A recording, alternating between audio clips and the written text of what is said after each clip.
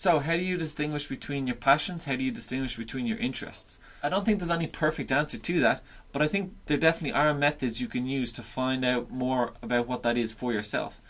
For example, you can see somebody who's doing something you think is a really interesting or really exciting job, and you can either interview them and find out more about it, or you can model them. So find out what it is that they're doing and do something very similar yourself. You can go to the library and you can read books on different topics, read books about different interests you have, or even just browse all the sections. You might even find a topic or an area that you didn't even know existed before, but you're very interested in. You can watch long videos on YouTube, like long documentaries about different things that you're interested in.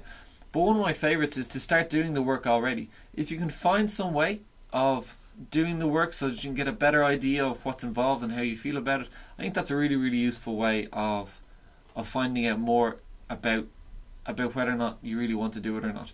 Of course, you can use the free resources on my website. I hope they will be of use to you.